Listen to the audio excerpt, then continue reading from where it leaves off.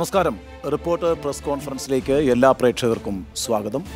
ഇന്ന് നമ്മുടെ പ്രസ് കോൺഫറൻസിൽ അതിഥിയായി എത്തിയിട്ടുള്ളത് കൊല്ലം MP ശ്രീ NK പ്രേമചന്ദ്രനാണ്. അദ്ദേഹം സംസ്ഥാനത്തിൻ്റെ മുൻ ജലവിഭവ വകുപ്പ് മന്ത്രിയായിരുന്നു. മുല്ലപ്പെരിയ വിഷയത്തിലൊക്കെ മലയാളിയുടെ ഉറച്ച ശബ്ദത്തിൻ്റെ പ്രതീകമായിരുന്നു പ്രേമചന്ദ്രൻ. അങ്ങനെ പ്രേമചന്ദ്രൻ ഒരുപാട് വിശേഷങ്ങളുണ്ട്. കൊല്ലത്ത് CPMൻ്റെ ഉറച്ച കോട്ട എന്നറിയപ്പെടുന്ന കൊല്ലം UDFന് വേണ്ടി പിടിച്ചെടുത്ത നേതാവാണ് NK പ്രേമചന്ദ്രൻ. ശ്രീ പ്രേമചന്ദ്രൻ, ഞാൻ ഉണ്ണി ബാലകൃഷ്ണൻ, എന്നോടൊപ്പം ശ്രീ സുജയ പാർവതി, ഡോക്ടർ അരുൺ എന്നിവരാണ് താങ്കളോട് ഈ പ്രഭാത സംഭാഷണത്തിൽ സംസാരിക്കുക. സ്വാഗതം.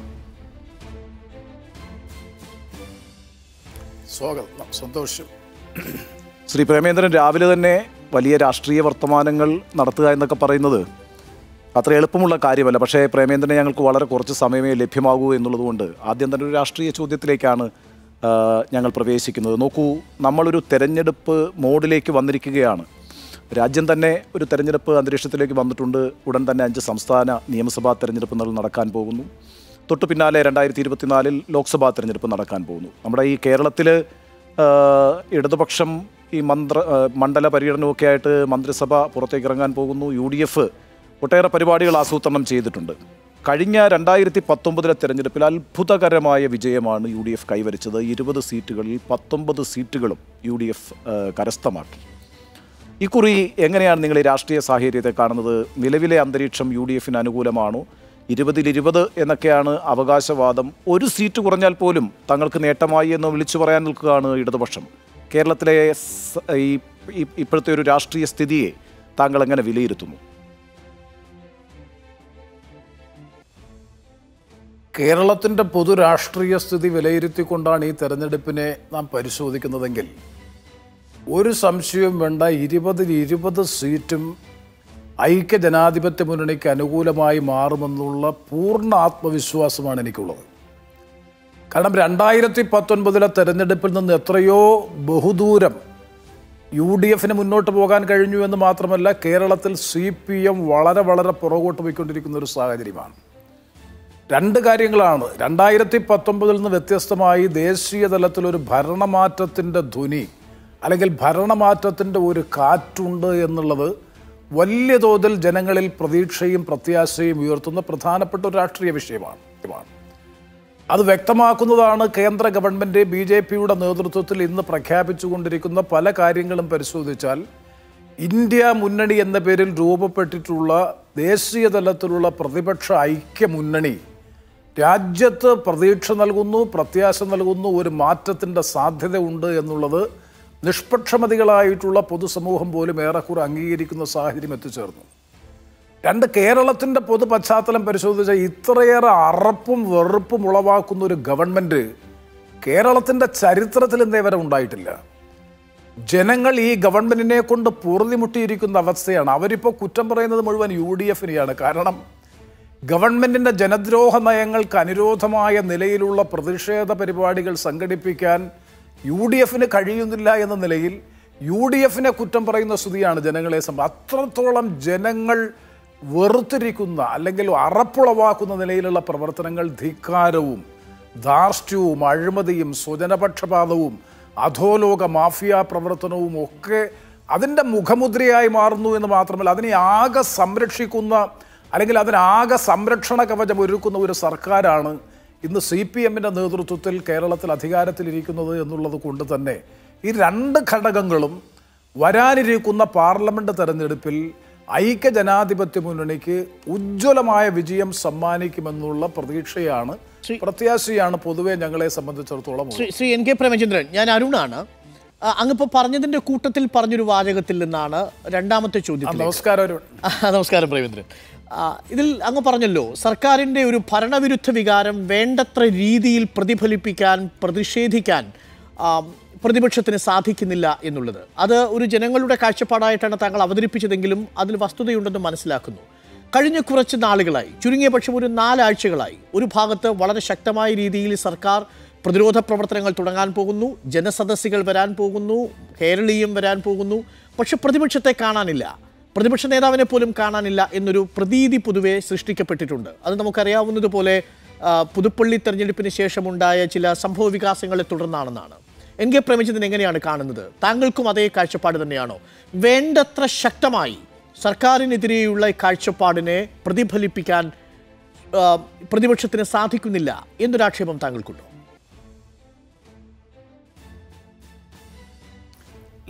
സംസ്ഥാന ഗവൺമെന്റിന്റെ ജനവിരുദ്ധ നയങ്ങളുമായി തട്ടിച്ചു നോക്കുമ്പോൾ സാങ്കേതികമായിട്ടുള്ളൊരു പ്രശ്നം കൂടിയുണ്ട്. കാരണം ദിനേന വിഷയങ്ങളാണ്. ഇനി എത്ര കരുത്തുറ്റ പ്രതിപക്ഷമാണെന്നുണ്ടെങ്കിൽ പോലും ആ ജനവിരുദ്ധ നയങ്ങൾക്ക് അനുരോധമായി പ്രതികരിക്കാൻ കഴിയാത്ത നിലയിൽ വിഷയങ്ങളുടെ മലവെള്ളപ്പാച്ചിലാണ് കേരളത്തിൽ. ഇപ്പോൾ തന്നെ നമുക്കെല്ലാവർക്കും അറിയാം, മാസപ്പടി വിവാദം കത്തി നിൽക്കുമ്പോഴാണ് കരിവന്നൂർ വരുന്നത്. കരിവന്നൂർ നിൽക്കുമ്പോഴാണ് മറ്റ് മന്ത്രിയുമായി, ആരോഗ്യമന്ത്രിയുടെ ഓഫീസുമായി ബന്ധപ്പെട്ട അഴിമതി ആരോപണം വരുന്നത്.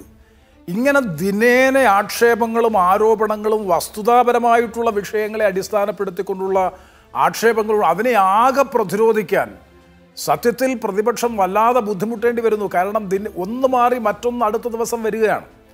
അപ്പോൾ അത്തരമൊരു സാഹചര്യത്തിൽ സാങ്കേതികമായി പലപ്പോഴും അതിൻ്റെ പരിമിതിയുണ്ട്. പിന്നെ വേറൊരു കാര്യമുണ്ട്, LDF ഇടതുപക്ഷ ജനാധിപത്യ മുന്നണി പ്രതിപക്ഷത്തായിരിക്കുമ്പോൾ അവർ കാണിക്കുന്ന അല്ലെങ്കിൽ അവരുടെ പ്രതികരണത്തിന് അനുരോധമായ നിലയിലുള്ളൊരു പ്രതികരണം ഉണ്ടാകാൻ കഴിയില്ല.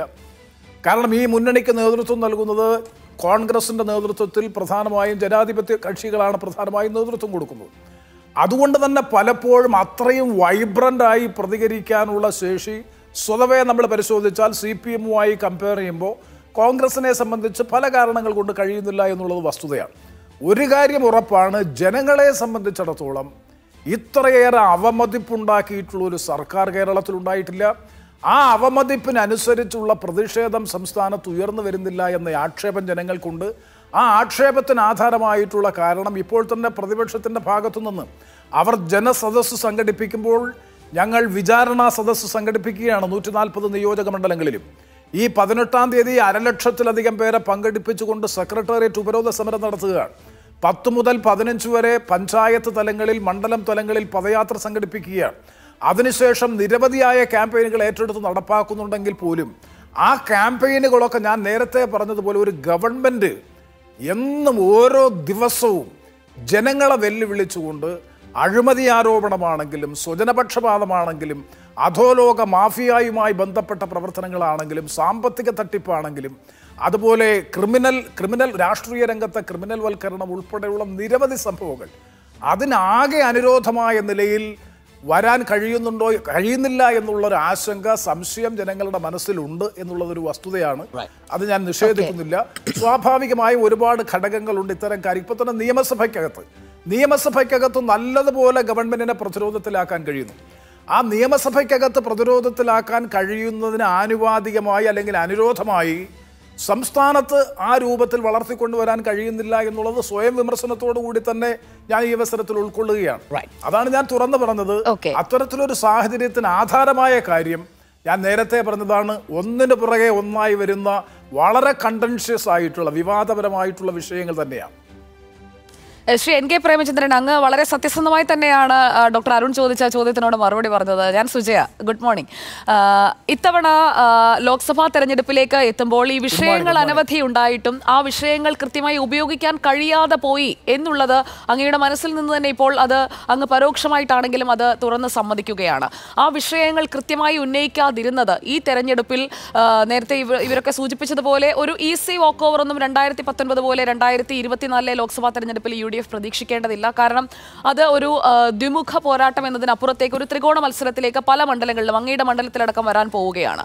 അതുകൊണ്ട് പ്രതിഷേധിക്കേണ്ട വിഷയങ്ങളിൽ കൃത്യമായ പ്രതിഷേധം സംഘടിപ്പിക്കാതെ ഇനിയും ഈ കാണിക്കുന്ന സൈലൻസ് അല്ലെങ്കിൽ പേരിനൊരു പ്രതിഷേധം അങ്ങനെ പോയി കഴിഞ്ഞാൽ കുറച്ച് പരിങ്ങലിലാകില്ലേ സ്ഥിതി UDF-ന്റെ?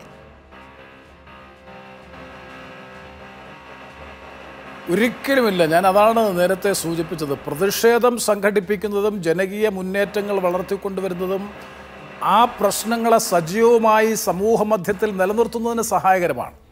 പക്ഷേ ഞാൻ ആ കാര്യത്തിൽ മാധ്യമങ്ങളോടുള്ള കടപ്പാട് ഈ അവസരത്തിൽ പറയാൻ ആഗ്രഹിക്കുകയാണ്. എത്ര ഭംഗിയായ നിലയിലാണ് ഈ ഗവൺമെൻറ്റിനെ മാധ്യമങ്ങൾ എക്സ്പോസ് ചെയ്യുന്നത്.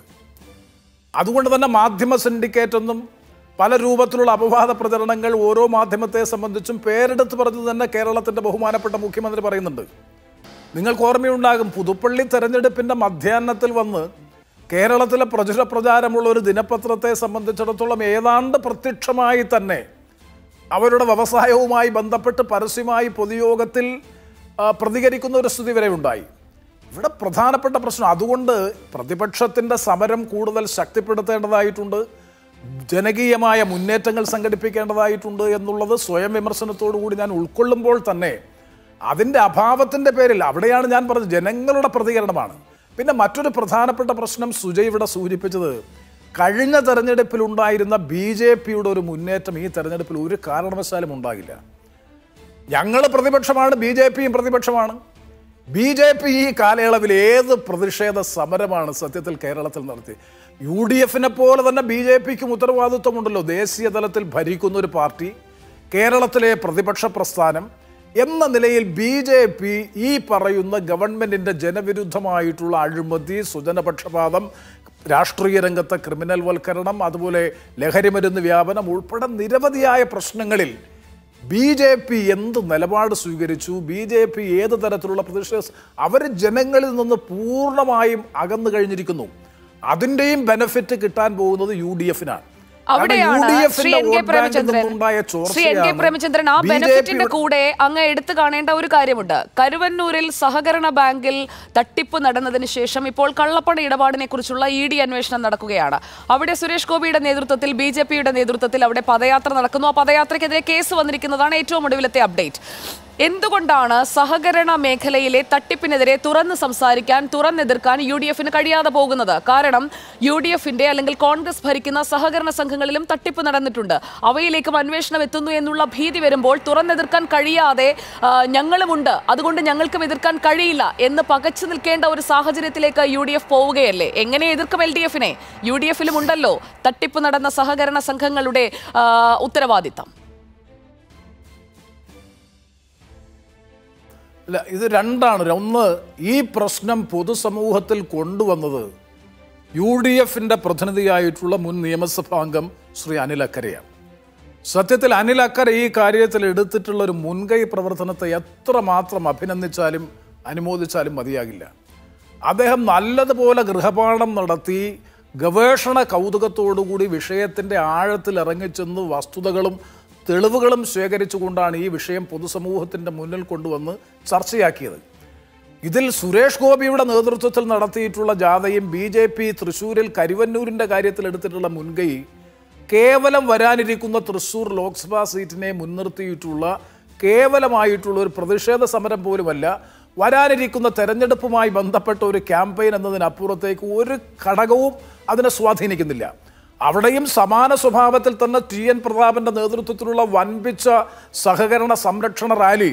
പക്ഷേ അതൊന്നും സുരേഷ് ഗോപി എന്ന് പറയുന്ന ഒരു മെഗാ സൂപ്പർ സ്റ്റാർ അദ്ദേഹത്തിൻ്റെ നേതൃത്വത്തിൽ നടത്തുന്ന റാലിക്ക് ലഭിക്കുന്ന ഒരു പ്രചരണം, മാധ്യമ ശ്രദ്ധ സ്വാഭാവികമായും രാഷ്ട്രീയ മുന്നണി എന്ന നിലയിൽ TN പ്രതാപൻ്റെയോ അല്ലെങ്കിൽ കോൺഗ്രസിൻ്റെയോ നേതൃത്വത്തിൽ നടത്തുന്നതിനുണ്ടായി കഴിയില്ല. പക്ഷേ നല്ല മൂവ്മെൻ്റ് ആയിരുന്നു. അതുകൊണ്ട് കരുവന്നൂരിൻ്റെ പ്രശ്നത്തിൽ ഒരു കോംപ്രമൈസിൻ്റെയും പ്രശ്നമില്ല. പിന്നെ സുജയ് പറഞ്ഞതിനകത്ത് മറ്റൊരു കാര്യമുണ്ട്. കാരണം ഈ തട്ടിപ്പ് ക്രമക്കേട് ഇത് രണ്ടും വെവ്വേറെ, ഞാൻ രണ്ടിൻ്റെയും ഗ്രാവിറ്റി കുറച്ച് കാണുകയല്ല.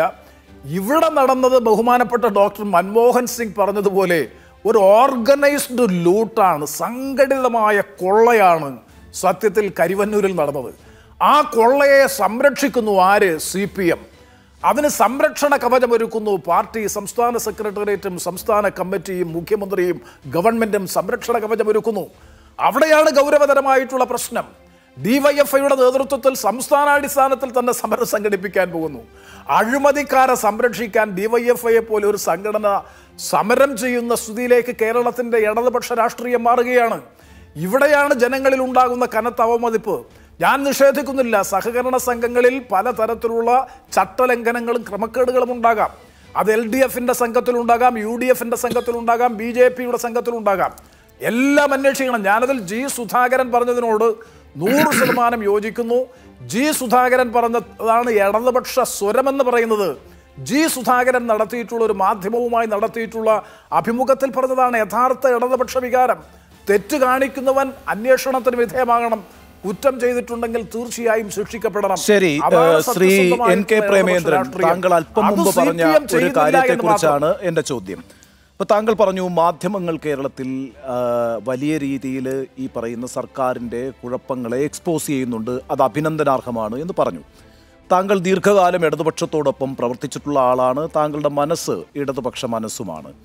2016 ബാർക്കോഴ പോലെയുള്ള സംഭവങ്ങൾ, അതുപോലെ സോളാർ കേസ്, ഇത്തരം സംഭവങ്ങളെയെല്ലാം മാധ്യമങ്ങൾ പൊതുമധ്യത്തിൽ പൊതുമണ്ഡലത്തിൽ സജീവമായി ചർച്ച ചെയ്യുന്നതിന് വേണ്ടി അവസരമൊരുക്കുകയും അതിനെയൊക്കെ പ്രോത്സാഹിപ്പിക്കുകയും ചെയ്തിട്ടുള്ള പാർട്ടിയാണ് CPM, അതുപോലെ തന്നെ ഇടതുപക്ഷം. പക്ഷേ ഇപ്പോൾ മാധ്യമങ്ങൾ ഈ AI ക്യാമറ വിവാദം, അല്ലെങ്കിൽ മാസപ്പടി വിവാദം, ഏറ്റവും ഒടുവിൽ ആരോഗ്യ വകുപ്പുമായി ബന്ധപ്പെട്ട നിയമന തട്ടിപ്പ് വിവാദം, ഇത്തരം വിവാദങ്ങളൊക്കെ പുറത്തേക്ക് കൊണ്ടുവരുമ്പോൾ കടുത്ത അസഹിഷ്ണുതയാണ് മാധ്യമങ്ങളോട് CPM-ഉം ഇടതുപക്ഷവും വെച്ച് പുലർത്തുന്നത്. പ്രത്യേകിച്ച് CPM-ൻ്റെ നേതാക്കൾ, മുഖ്യമന്ത്രി അടക്കം കേരളത്തിലുടനീളം മാധ്യമങ്ങൾക്കെതിരെ പ്രസംഗിച്ച് നടക്കുകയാണ്. എന്തുകൊണ്ടാണ് ഇത്തരത്തിലൊരു മാധ്യമ അസഹിഷ്ണുത ഇടതുപക്ഷത്തിൽ, പ്രത്യേകിച്ച് CPM-ൽ രൂപപ്പെടുന്നത്? അത് തുടർഭരണത്തിൻ്റെ ഒരു കുഴപ്പമാണോ?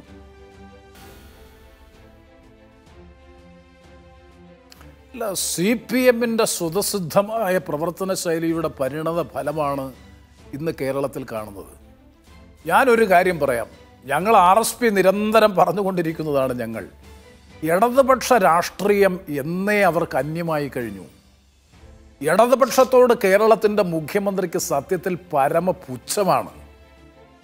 അതാണ് അദ്ദേഹത്തിൻ്റെ ഓരോ നയങ്ങളിൽ നിന്നും നിലപാടുകളിൽ നിന്നും പ്രതികരണങ്ങളിൽ നിന്നും മനസ്സിലാക്കാൻ കഴിയുന്നത്.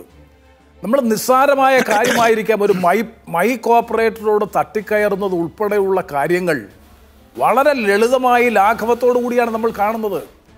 അതൊക്കെ ആരാണ് ചെയ്യുന്നത് എന്ന് ചോദിച്ചു കഴിഞ്ഞാൽ ഇടതുപക്ഷ രാഷ്ട്രീയത്തിൻ്റെ ഭരണകർത്താക്കളാണ്.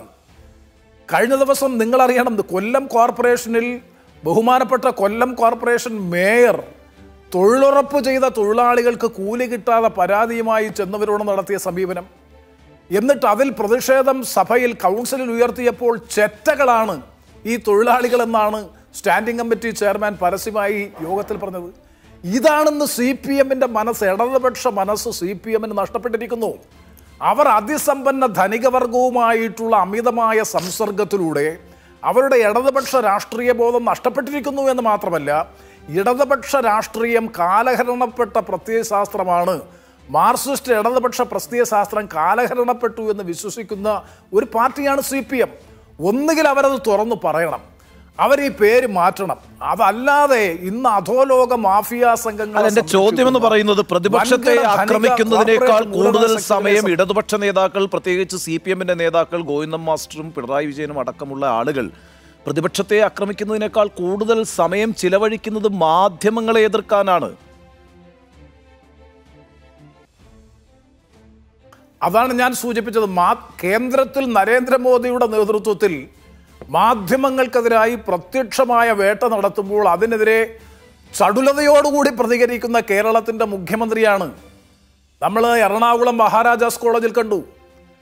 അതുപോലെ തന്നെ വിവിധ മാധ്യമ പ്രവർത്തകരെ എങ്ങനെയാണ് കൈകാര്യം ചെയ്തതെന്ന് നമ്മൾ കണ്ടു. ഞാൻ പേരുകളൊന്നും എടുത്ത് പറയുന്നില്ല. ഇത്രയും കനത്ത അസഹിഷ്ണുത ഉള്ള ഒരു ഗവൺമെൻറ്, എന്താണ് മോദി ഗവൺമെൻറ്റും പിണറായി ഗവൺമെൻറ്റും തമ്മിൽ മാധ്യമ സ്വാതന്ത്ര്യത്തെ സംബന്ധിച്ചുള്ള വ്യത്യാസം? ഒരു വ്യത്യാസവുമില്ല എന്ന് മാത്രമല്ല, നിസ്സാരമായ കാര്യങ്ങൾക്ക് പോലും മാധ്യമ വേട്ട എന്നുള്ളത് CPM-ൻ്റെ പ്രഖ്യാപിത നയമായി മാറി തീർന്നിട്ടുണ്ട്. അതൊരിക്കലും ഇടതുപക്ഷ രാഷ്ട്രീയത്തോടോ ഇടതുപക്ഷ സംസ്കാരത്തോടോ ചേർന്ന് നിൽക്കാൻ പര്യാപ്തമായിട്ടുള്ളതല്ല.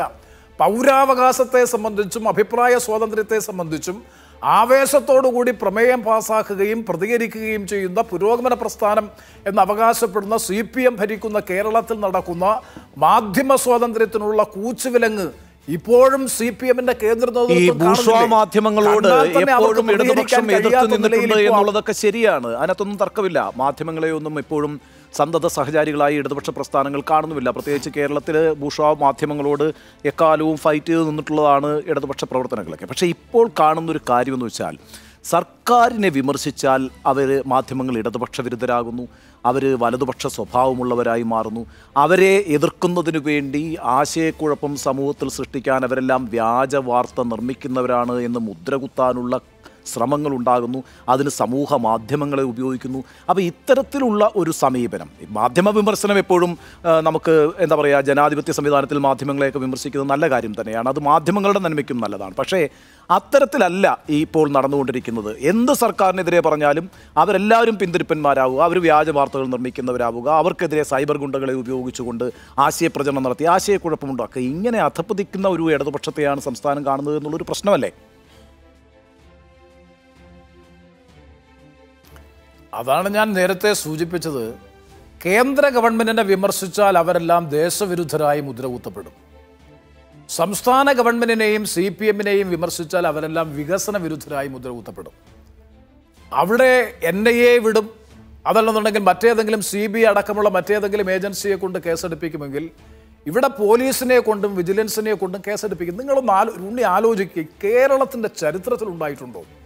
KM ഷാജി എന്ന് പറയുന്ന വളരെ നട്ടെല്ലുറപ്പോടുകൂടി ഈ ഗവൺമെന്റിനെ അതിനിശ്ചിതമായി വിമർശിച്ചു കൊണ്ടിരിക്കുന്ന KM ഷാജിയുടെ വീട്ടിലേക്ക് റവന്യൂ സർവേ ഡിപ്പാർട്ട്മെന്റിനെ അയച്ച് അദ്ദേഹത്തിൻ്റെ ബെഡ്റൂമും അദ്ദേഹത്തിൻ്റെ ടോയ്ലറ്റും അളന്ന് തിട്ടപ്പെടുത്തി ഉണ്ടായിരുന്ന പണം എടുത്തുകൊണ്ടുപോയ പണം തിരികെ കൊടുക്കാൻ കഴിഞ്ഞ ദിവസം ഹൈക്കോടതി പറഞ്ഞില്ലേ? അതുപോലെ ഈ നിയമസഭയ്ക്കകത്തും നിയമസഭയ്ക്ക് പുറത്തും മാത്യു കുഴൽനാടൻ ഗവൺമെന്റിനെയും മുഖ്യമന്ത്രിയെയും വിമർശിച്ചതിൻ്റെ പേരിൽ അദ്ദേഹത്തിൻ്റെ വീട്ടിൽ അയച്ചില്ലേ? അതുപോലെ K. സുധാകരനെതിരായി പോക്സോ കേസ് ചുമത്തുന്നത് അടക്കമുള്ള കാര്യങ്ങൾ അവർ ആലോചിച്ചില്ലേ? VD സതീശനെതിരായി വിജിലൻസ് കേസ് എടുക്കുന്നതിനെ സംബന്ധിച്ച് നടപടികൾ സ്വീകരിച്ചില്ലേ? മുഖ്യമന്ത്രിയല്ലേ ഒപ്പുവെച്ചത്? ഇങ്ങനെ കേരളത്തിൻ്റെ അപ്പം പിന്നെ ഇവരെന്തിനാണ് കേന്ദ്രത്തിൽ നരേന്ദ്രമോദിയെ കുറ്റം പറയുന്നത്? അവിടെ മല്ലികാർജുൻ ഖാർഗെക്കെതിരായിട്ടും അതുപോലെ വിവിധ BJP ഇതര ഗവൺമെന്റുകൾ അധികാരത്തിലിരിക്കുന്ന സ്ഥലത്ത് മുഴുവൻ ED ആയാലും CBI ആയാലും എൻഫോഴ്സ്മെന്റ് അതുപോലെ ഇൻകം ടാക്സ് അതോറിറ്റീസ് ആയാലും ഒരു ഭാഗത്ത് വേട്ട നടത്തുന്നു. ഇവിടെ വിജിലൻസിനെയും ക്രൈംബ്രാഞ്ചിനെയും പോലീസിനെയും ഉപയോഗിച്ച് വേട്ടത് രണ്ടും ഒന്ന് തന്നെയാണ്. അവിടെയാണ് ഞാൻ സൂചിപ്പിച്ചത്, പ്രതിരോധത്തിൽ നിന്ന് പ്രതിരോധത്തിലേക്ക് പോയ ഈ പാർട്ടിക്ക് ആ പ്രതിരോധത്തെ നിലനിർത്താൻ കഴിയാതെ വരുമ്പോൾ താളം തെറ്റും. ആ താളം തെറ്റലാണ് നമ്മളിപ്പോൾ കണ്ടുകൊണ്ടിരിക്കുന്നത്. ശരി, ശ്രീ NK പ്രേമേന്ദ്രൻ, നേരത്തെ KM ഷാജിയുടെ കാര്യത്തിലുള്ളതിനകത്തൊരു വസ്തുതാപരമായി ഒരു കൂട്ടിച്ചേർക്കൽ കൂടിയുണ്ട്. അതിൽ തുല്യമായി ഈട് വെച്ചതിന് ശേഷമാണ് ഈ 47 ലക്ഷം രൂപ നൽകണമെന്ന് പറഞ്ഞിരിക്കുന്നതെന്നാണ് ഞാൻ മനസ്സിലാക്കുന്നത്. എനിക്ക് അങ്ങോട്ട് ചോദിക്കാനുള്ള മറ്റൊരു പ്രധാനപ്പെട്ട കാര്യം, അങ്ങ് കഴിഞ്ഞ തവണ 2019 ലോക്സഭയിലേക്ക് തിരഞ്ഞെടുക്കപ്പെടുമ്പോൾ ഉണ്ടാവുന്ന ഒരു രാഷ്ട്രീയ അന്തരീക്ഷമുണ്ട്. അത് ശബരിമലയുടെ പശ്ചാത്തലത്തിലുള്ളൊരു രാഷ്ട്രീയ അന്തരീക്ഷം ഉണ്ടായിരുന്നു. രാഹുൽ ഗാന്ധിയുടെ സാന്നിധ്യം കേരളത്തിലുണ്ടായിരുന്നു. ഒരു വലിയ ഭൂരിപക്ഷത്തോടു കൂടിയാണ്, റെക്കോർഡ് ഭൂരിപക്ഷത്തോടു കൂടിയാണ് കൊല്ലം താങ്കളെ തിരഞ്ഞെടുക്കുന്നത്. അതിനുശേഷം കൃത്യമായും താങ്കൾ വാഗ്ദാനം ചെയ്തിരുന്നത് പോലെ സ്വകാര്യ ബില്ല് പാർലമെന്റിൽ അവതരിപ്പിക്കുന്നുണ്ട് ശബരിമലയുമായി ബന്ധപ്പെട്ടുകൊണ്ട്. താങ്കൾക്ക് അടുത്തിടെയായി സംഭവിച്ചിരിക്കുന്ന പ്രത്യയശാസ്ത്രപരമായിട്ടുള്ളൊരു പരിണാമം ഒരു മൃദു ഹിന്ദുത്വ പോക്കറ്റിലേക്ക് NK പ്രേമചന്ദ്രൻ പൂർണ്ണമായും മാറിക്കഴിഞ്ഞു എന്നൊരു വിമർശനമുണ്ട്. നരേന്ദ്രമോദിയുടെ പ്രിയപ്പെട്ട ഒരു ആളാണ് താങ്കൾ എന്നൊരു സംസാരമുണ്ട്. മോദിക്ക് താങ്കളെ വളരെ പ്രിയങ്കരനാണ്, താങ്കളുമായി വളരെ അടുത്ത ബന്ധമുണ്ട്, താങ്കൾക്കും മോദിയോടൊരു സ്നേഹവും ഇഷ്ടവുമുണ്ട്, രാഷ്ട്രീയാതീതമായ സ്നേഹവും ബന്ധമുണ്ട്. അതിനും അപ്പുറത്തേക്ക് ഒരു മൃദു ഹിന്ദുത്വത്തിൻ്റെ പ്ലാറ്റ്ഫോമിലേക്ക് NK പ്രേമചന്ദ്രൻ പൂർണ്ണമായും മാറിക്കഴിഞ്ഞു. ഇപ്പോൾ സനാതന വിഷയങ്ങളിലടക്കം, വിധൂരിയുടെ വിഷയങ്ങളിലടക്കം സാധാരണ രീതിയിൽ പാർലമെന്റിൽ ഒരു വലിയ ഗർജിക്കുന്ന സമൂഹമാണ് NK പ്രേമേന്ദ്രൻ. വലിയ പ്രതികരണങ്ങളൊന്നും BJPയെ അറ്റാക്ക് ചെയ്യുന്ന ഘട്ടത്തിൽ കാണുന്നില്ലെന്ന് മാത്രവുമല്ല, സംസ്ഥാന സർക്കാരുമായി ബന്ധപ്പെട്ട ചില വിഷയങ്ങൾ താങ്കൾ അവതരിപ്പിച്ചതുമായി ബന്ധപ്പെട്ട ചില പ്രചരണങ്ങളൊക്കെ താങ്കൾ ശ്രദ്ധിച്ചിരുന്നല്ലോ. എന്താണ് മറുപടി? ഒരു മൃദു ഹിന്ദുത്വത്തിൻ്റെ പ്ലാറ്റ്ഫോമിലേക്ക് പഴയ കാലത്തെ റവല്യൂഷനിസ്റ്റ് സോഷ്യലിസ്റ്റ് പടക്കുതിര മാറിയോ NK പ്രേമേന്ദ്രൻ? അല്ല, ഇത് 2019 തെരഞ്ഞെടുപ്പിൽ CPM-ന്റെ ക്യാമ്പയിൻ മൃദു ഹിന്ദുത്വമല്ല അരുൺ, തീവ്ര ഹിന്ദുത്വ പക്ഷപാതിയാണ് എന്നതായിരുന്നു CPM-ന്റെ 2019 തെരഞ്ഞെടുപ്പിലെ ഏറ്റവും പ്രധാനപ്പെട്ട ആയുധം. മറിച്ച് തിരിച്ചൊരു അഭിപ്രായമുണ്ട്, ന്യൂനപക്ഷ സമൂഹത്തെ വഴിവിട്ട് പിന്തുണയ്ക്കുന്നു എന്ന നിലയിലുള്ള വലിയ ക്യാമ്പയിൻ RSSന്റെയും BJPയുടെയും ഇടയിലുണ്ട്. അതും കൊല്ലത്ത് നല്ലതുപോലെ പ്രചരിക്കുന്നുണ്ട്. ഇവിടെ പ്രധാനപ്പെട്ട പ്രശ്നം എന്താ? നയങ്ങളും നിലപാടുകളുമാണ് പ്രധാനപ്പെട്ട പ്രശ്നം. രമേശ് ബിധൂരിയുടെ പ്രശ്നം പാർലമെന്റിൽ ആദ്യമായി എഴുന്നേറ്റ് നിന്ന് ആ പ്രശ്നം ഉന്നയിച്ചതും ഇത് നിയമവിരുദ്ധമാണ്, ചട്ടവിരുദ്ധമാണ്, സഭാരേഖകളിൽ നിന്ന് നീക്കം ചെയ്യണമെന്നും ഒരു കാരണവശാലും ഇത് അംഗീകരിക്കാൻ പാടില്ല എന്ന് ഞാൻ എഴുന്നേറ്റപ്പോൾ മാത്രമാണ് മൈക്ക് ഓൺ ചെയ്ത് ആ പ്രശ്നം തുടങ്ങുന്നത്. എൻ്റെ ഇടപെടലിൻ്റെ ഭാഗമായിട്ടാണ്. അതുപോലെ പാർലമെന്റിനകത്തായാലും പുറത്തായാലും പിന്നെ ഒരു കാര്യം, വ്യക്തിപരമായിട്ടുള്ള അധിക്ഷേപങ്ങൾക്ക് ഞാൻ പൊതുവെ തുനിയാറില്ല. അത് ശ്രീ പിണറായി വിജയനാണെങ്കിലും രാഷ്ട്രീയ എതിരാളികളെ വ്യക്തിപരമായി അധിക്ഷേപിക്കുക എന്നുള്ളത് എൻ്റെ ഒരു പൊതുപ്രവർത്തന ശൈലിയല്ല. എല്ലാവരുമായും സൗഹൃദം. ഇപ്പോൾ ഒരു ഗവൺമെൻറ്റാണ്, BJPയുടെ നേതൃത്വത്തിലുള്ളൊരു ഗവൺമെൻറ്റാണ്. ആ ഗവൺമെൻറ് അല്ലെങ്കിൽ അതിലുള്ളവർ നമ്മെ പ്രശംസിക്കും. പാർലമെൻറ്റിൽ നടത്തുന്ന ഇടപെടലിൻ്റെ ഭാഗമായി ഞാൻ അടൽ ബിഹാരി വാജ്പേയി പ്രധാനമന്ത്രിയായിരുന്ന ഘട്ടത്തിൽ ആദ്യമായി അന്ന് നടത്തിയ കന്നിപ്രസംഗത്തെ അന്ന് തന്നെ അനുമോദിച്ചിട്ടുണ്ട്. സത്യത്തിൽ എൻ്റെ പാർലമെൻ്ററി രംഗത്തെ പ്രവർത്തനത്തിൻ്റെ പ്രചോദനം എന്ന് പറയുന്നത് അടൽ ബിഹാരി വാജ്പേയി എൻ്റെ കന്നിപ്രസംഗത്തിൽ നടത്തിയ അനുമോദനമാണ്. എനിക്കത് പറയുന്നതിന് ഒരു മടിയുമില്ല. അത് മൃദു ഹിന്ദുത്വമാണ് എന്ന് പറഞ്ഞു കഴിഞ്ഞാൽ. അതുപോലെ പാർലമെൻറ്റിൽ ഈ 2014 മുതൽ 2022 വരെയുള്ള പാർലമെൻ്ററി ഇൻ്റർവെൻഷൻസിൻ്റെ കാര്യത്തിൽ ഞാൻ പറയുന്നത് അവർ കൗതുകത്തോടെ ശ്രദ്ധയോടുകൂടി കേൾക്കും. എതിർക്കേണ്ട സ്ഥലങ്ങളിൽ അതിനിശ്ചിതമായി അവർ വിമർശിക്കും. അതെല്ലാം അവരുടെ നയത്തിൻ്റെയും നിലപാടിൻ്റെയും ഭാഗമായി ഏറ്റവും ശക്തമായി പാർലമെൻറ്റിൽ BJPയുടെ നയങ്ങളെ നിലവിലുള്ള നിയമങ്ങളുടെയും ചട്ടങ്ങളുടെയും പിൻബലത്തോടുകൂടി അതിശക്തമായി എതിർക്കുന്നതിൽ നേതൃപരമായ പങ്കുവഹിക്കുന്ന ഒരാൾ CPMൻ്റെ പ്രചരണത്തിൻ്റെ ഭാഗമായിട്ടാണ് അരുൺ നേരത്തെ സൂചിപ്പിച്ചത് മൃദുഹിന്ദുത്വം. അത് മൃദുഹിന്ദുത്വമല്ല അരുൺ, അവരുടെ ആക്ഷേപം തീവ്ര ഹിന്ദുത്വം എന്നാണ്. ഞാൻ കാക്കി നിക്കറും വെള്ള ഷർട്ടും ധരിച്ച് അതുപോലെ തന്നെ കറുത്ത തൊപ്പിയും ധരിച്ച് കഴിഞ്ഞ തെരഞ്ഞെടുപ്പിൽ ഏറ്റവും കൂടുതൽ ക്യാമ്പയിൻ നടത്തിയത് സത്യത്തിൽ അവരാണ്. അപ്പോൾ അതുകൊണ്ട് മതേതരത്വം എന്ന് പറഞ്ഞാൽ ഹിന്ദു വിരുദ്ധമായി പ്രസംഗിക്കുന്നതാണ് മതേതരത്വം എന്ന് പറയൊരു തെറ്റായ ധാരണ പൊതുവേ ഉണ്ട്.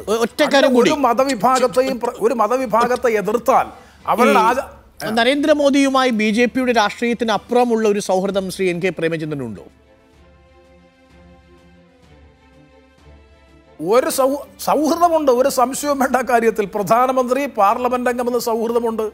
അദ്ദേഹം എൻ്റെ മകൻ്റെ വിവാഹത്തിന് വന്നിരുന്നു, രാഷ്ട്രപതി വന്നിരുന്നു, സോണിയാഗാന്ധി വന്നിരുന്നു, രാഹുൽ ഗാന്ധി വന്നിരുന്നു. ഇന്ത്യയിലെ മുഴുവൻ രാഷ്ട്രീയ നേതൃത്വത്തിൻ്റെ പരിച്ഛേദവും എന്തുകൊണ്ട് വന്നു?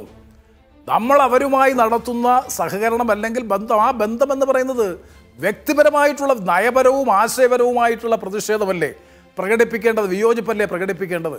അതിൻ്റെ അർത്ഥം ഗവൺമെൻറ്റുമായി ബന്ധപ്പെട്ട് ഇത്തരം കാര്യങ്ങളിലൊക്കെ പങ്കെടുക്കുന്നത് മൃദുഹിന്ദുത്വമാണ് എന്ന് എസ്റ്റാബ്ലിഷ് ചെയ്ത് കഴിഞ്ഞാൽ അതൊക്കെ വളരെ നിലവാരം കുറഞ്ഞ ആരോപണങ്ങളായി പരമപുച്ഛത്തോടുകൂടി ജനങ്ങൾ തള്ളിക്കളഞ്ഞു. അതാണ് ഞാൻ ആവർത്തിച്ചരുൺ സൂചിപ്പിച്ചത്. തീവ്ര ഹിന്ദുത്വത്തിൻ്റെ വക്താവാണ് എന്ന് വിലയിരുത്തിക്കൊണ്ട് നടത്തിയ ക്യാമ്പയിനാണ് 1.5 ലക്ഷം വോട്ടിൻ്റെ ഭൂരിപക്ഷത്തോടുകൂടി കഴിഞ്ഞ പ്രാവശ്യം കൊല്ലത്തെ ജനങ്ങൾ ജയിപ്പിച്ചത്. ഇവിടെ പൊതുവേ ഉള്ളത് എനിക്കറിയാം. എന്നെക്കുറിച്ചുള്ള മറ്റൊരു പ്രധാനപ്പെട്ട ആക്ഷേപം അരുൺ വേണമെങ്കിൽ അന്വേഷിച്ച് നോക്ക്. വലിയ തോതിൽ ന്യൂനപക്ഷങ്ങളുടെ പ്രത്യേകിച്ചും അവരുടെ വേദികളിൽ അവരുമായി ബന്ധപ്പെട്ട പ്രശ്നങ്ങളിൽ ആദ്യം പ്രതികരിക്കുന്നതും ഇടപെടുന്നതും അതിൻ്റെ സംരക്ഷണത്തിന് വേണ്ടിയിട്ടുള്ള നിലപാട് സ്വീകരിക്കുന്നു എന്ന നിലയിലുള്ള ആക്ഷേപം മറുവിഭാഗത്തിനുണ്ട്. അപ്പോൾ എല്ലാവർക്കും ആക്ഷേപങ്ങളും അനുകൂലവുമായിട്ടുള്ള നിലപാടുകൾ ഉള്ളപ്പോൾ ശരിയായ മതേതരവാദം എന്ന് പറയുന്നത് അതാണ്. ശരിയെ ശരിയെന്ന് പറയാനും തെറ്റിനെ തെറ്റെന്ന് പറയാനും ചില ഘട്ടങ്ങളിൽ ഒരു പക്ഷേ നിശബ്ദത പാലിക്കേണ്ടി വരുന്ന ഘട്ടങ്ങളിൽ നിശബ്ദത പാലിക്കുകയും ഒക്കെ ചെയ്യുന്നത് രാഷ്ട്രീയത്തിൻ്റെ ഭാഗമാണ്. അതൊക്കെ ഏതെങ്കിലും തരത്തിൽ അതാണ് ഇപ്പോഴത്തെ കേരളത്തിൻ്റെ രാഷ്ട്രീയത്തിൻ്റെ ഏറ്റവും പ്രധാന. ഗവൺമെൻറ്റിനെ CPMനെ വിമർശിച്ചാൽ അത് BJP പക്ഷപാതിത്വമായി വരും. കേന്ദ്ര ഗവൺമെൻറ്റിനെ വിമർശിച്ചാൽ അത് ദേശവിരുദ്ധതയുടെ ഭാഗമായി തീരും. ഈ രാഷ്ട്രീയമാണ് മാറേണ്ടത്. നമ്മുടെ നിലപാടുകളിൽ അടിയുറച്ച് നിന്നുകൊണ്ട് 100% മതനിരപേക്ഷത. പിന്നെ വേറൊരു കാര്യം കൂടിയുണ്ട് അരുണ്ട്, അതോടെ പറഞ്ഞ് ഞാൻ അവസാനിപ്പിക്കാം. കേരളത്തിൽ എത്ര കാലമായി തുടങ്ങിയിട്ട് ഒരു കമ്മ്യൂണിറ്റിയിൽപ്പെട്ട കേരളത്തിലെ ഞാൻ പച്ചയായിട്ട് പറയാം നായർ കമ്മ്യൂണിറ്റിയിൽപ്പെട്ട പാർലമെൻറ്റ് അംഗങ്ങളാണെങ്കിലും നിയമസഭാ അംഗങ്ങളാണെങ്കിലും അവരെല്ലാം BJPയിൽ പോകും എന്നൊരു പറഞ്ഞൊരു പ്രചരണം തുടങ്ങിയത് ആരാ? ഈ CPM അല്ലേ? ശശി തരൂരിൻ്റെ പേര്, എൻ്റെ പേര്, രാജ്മോഹൻ ഉണ്ണിത്താൻ്റെ പേര്, അങ്ങനെ എത്ര പേരുകളാണ്.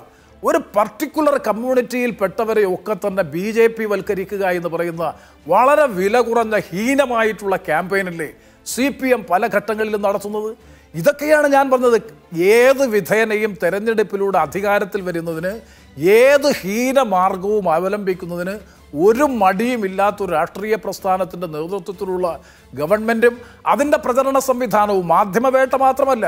നിങ്ങൾ സോഷ്യൽ മീഡിയയിൽ ഞങ്ങളെക്കുറിച്ചൊക്കെ പ്രചരിപ്പിക്കുന്നതെന്ന് ശ്രദ്ധിച്ചാൽ എത്ര ഭീകരമായിട്ടുള്ള മനുഷ്യത്വരഹിതമായിട്ടുള്ള കടന്നാക്രമണമാണ് സത്യത്തിൽ CPMൻ്റെ ഭാഗത്തുനിന്ന് ഞങ്ങളെല്ലാം അഭിമുഖീകരിച്ചു കൊണ്ടിരിക്കുന്നത്. അപ്പോൾ അതിനെയൊക്കെ അതിജീവിച്ച് മുന്നോട്ട് പോകുക എന്ന് പറയുന്നത് വളരെ എത്ര എളുപ്പമുള്ള കാര്യമല്ല. നിങ്ങൾക്ക് എല്ലാവർക്കും നല്ലതുപോലെ അറിയാം. ഇപ്പോൾ മാധ്യമ സമൂഹവും ഏറെക്കുറെ അത് അനുഭവിച്ചു കൊണ്ടിരിക്കുന്നു എന്നുള്ളതാണ് നേരത്തെ ശ്രീ ഉണ്ണി ബാലകൃഷ്ണൻ പറഞ്ഞ പ്രധാനപ്പെട്ട വിഷയം. മുൻകാലങ്ങളിൽ പ്രതിപക്ഷത്തായിരുന്നപ്പോൾ അവരെ വിമർശിക്കാൻ പാടില്ല, അവരെ എതിർക്കാൻ പാടില്ല. നേരത്തെ പറഞ്ഞൊരു കാര്യം കൂടി ഞാനത് കൂട്ടിച്ചേർത്തുകൊണ്ട്, എപ്പോഴും ആരാണോ ഗവൺമെന്റിനെതിരായി കാര്യങ്ങൾ അല്ലെങ്കിൽ ഗവൺമെന്റിന്റെ പോരായ്മകൾ ചൂണ്ടിക്കാണിക്കുന്നതാണ് മാധ്യമത്തിന്റെ പ്രധാനപ്പെട്ട ജോലി. അവിടെ പ്രതിപക്ഷത്തിന്റെ ന്യൂനതകൾ ചൂണ്ടിക്കാണിക്കുന്നതല്ല. ഗവൺമെന്റാണ് നാടിനെ നയിക്കുന്ന ഗവൺമെന്റിന്റെ പോരായ്മകൾ, വീഴ്ചകൾ, കുറവുകൾ അത് എക്സ്പോസ് ചെയ്യുക എന്നുള്ളത് മാധ്യമങ്ങളുടെ പ്രാഥമികമായിട്ടുള്ള ചുമതലയാണ്, ഉത്തരവാദിത്വമാണ്. അത് നിർവഹിക്കുന്നതിനെയാണ് പ്രതിരോധിക്കാൻ ഇന്ന് സംസ്ഥാന സർക്കാർ പരിശ്രമിച്ചുകൊണ്ടിരിക്കുന്നത്. ശ്രീ എൻ കെ പ്രേമചന്ദ്രൻ, എല്ലാവരുടെയും പ്രിയം പിടിച്ചു പറ്റുക എന്ന് പറയുന്നത് അത്ര എളുപ്പമുള്ള കാര്യമല്ല. ഡോക്ടർ അരുൺ കുറച്ച് അസൂയയോടെ ആണെങ്കിലും അങ്ങയുടെ ആ ഒരു എല്ലാവരുമായുള്ള ബന്ധത്തെ നോക്കി കാണുകയാണ്. അപ്പോൾ പ്രധാനമന്ത്രിക്കായാലും മുഖ്യമന്ത്രിക്കായാലും UDF പക്ഷത്തുള്ളവർക്കായാലും എല്ലാവർക്കും പ്രിയപ്പെട്ടവനായി തന്നെ ശ്രീ എൻ കെ പ്രേമചന്ദ്രൻ തുടരട്ടെ. താങ്കൾ പറഞ്ഞതുപോലെ രാഷ്ട്രീയം എന്നുള്ളത് അത് എങ്ങോട്ട് വേണമെങ്കിലും ഏത് സമയത്തും മാറി മറിയാൻ കഴിയുന്ന ഒരു സാഹചര്യം മുന്നിലുള്ളതുമാണ്. അതുകൊണ്ട് എല്ലാവരുടെയും പ്രിയപ്പെട്ടവനായി ഇരിക്കുക എന്ന് പറയുന്നത് ഒരു തെറ്റൊന്നുമല്ല എന്ന് ഞാൻ അങ്ങയുടെ ആ ഒരു നിലപാട് ഒപ്പം തന്നെ നിൽക്കുകയാണ്. അതോടൊപ്പം തന്നെ ഒരു കാര്യം കൂടി പറയാം. ഇതുവരെയുള്ള കണക്കനുസരിച്ച് നോക്കുമ്പോൾ ഏറ്റവും കൂടുതൽ ലോക്സഭാംഗങ്ങളുടെ ആസ്തി വികസന ഫണ്ട്, താങ്കളെ കുറിച്ചുള്ള ഒരു പോസിറ്റീവ് നോട്ടോടെ നമുക്ക് ഈ സംഭാഷണം അവസാനിപ്പിക്കാമെന്ന് കരുതിയാണ് ഞാൻ ഇക്കാര്യം അവസാനത്തേക്ക് വെച്ചത്. ലോക്സഭാംഗങ്ങളുടെ ആസ്തി വികസന ഫണ്ട് ഏറ്റവും കൂടുതൽ ഉപയോഗിച്ചത്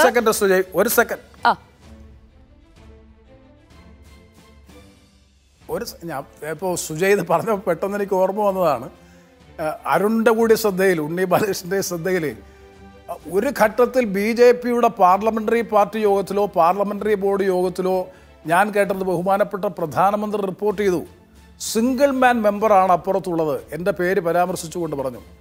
അദ്ദേഹം നടത്തുന്ന പാർലമെന്ററി രംഗത്തെ പ്രവർത്തനങ്ങൾ അത് നിങ്ങൾ ശ്രദ്ധിക്കണം എന്ന നിലയിൽ എൻ്റെ പേര് പരാമർശിച്ചു.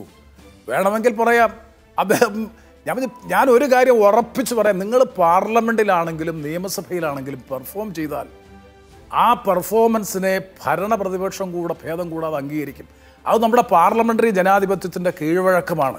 ആ സൗഹൃദം തീർച്ചയായും അവർക്കുണ്ടാകും. അത് നമ്മുടെ നിയോജക മണ്ഡലത്തിലെ വികസന പ്രവർത്തനങ്ങൾക്ക് കുറെ കൂടി സഹായകരമാകുമെന്നുള്ളതാണ്. എൻ്റെ മണ്ഡലത്തിൽ ഇപ്പോൾ നടക്കുന്ന വികസന പ്രവർത്തനങ്ങളുടെ പരിപ്രേക്ഷ്യം, കേന്ദ്ര ഗവൺമെന്റിന്റെ ഫണ്ടിന്റെ ഫ്ലോ നിങ്ങൾ ശ്രദ്ധിച്ചാൽ മനസ്സിലാക്കാൻ കഴിയും. മാത്രമാണ്.